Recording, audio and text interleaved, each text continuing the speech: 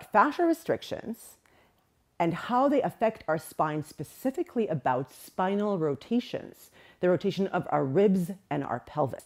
So I'm going to torture Aaron over here and do what you've seen me do before, but then I'm going to show you how it doesn't just bend him to one side, but as it bends him, how it rotates his spine.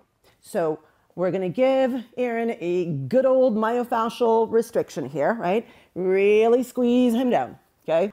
From here, you can see that Aaron is bending to adapt around this. Now, what we're going to do is we're going to turn sideways so you can see what's happening at the pelvis and ribs. So let's turn sideways, Aaron, so that they can see, right, that this restriction over here, can you see that it's pushing his pelvis forward?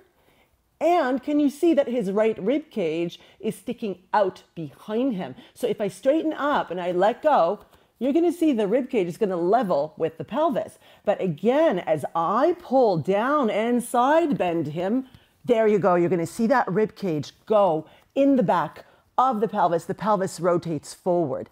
And that is very ouchy in the spine. Now, let me show you on the skeleton what that looks like. So Aaron, go ahead and bend to the side like I'm pulling you, right? We've seen this. But then what happens is Aaron turns sideways for me, keep that side bend, and bend a little bit further down and in, and you're gonna see his ribs rotate back, his pelvis rotates forward, okay? And that always happens. That always happens when the spine bends, there is an associated rotation.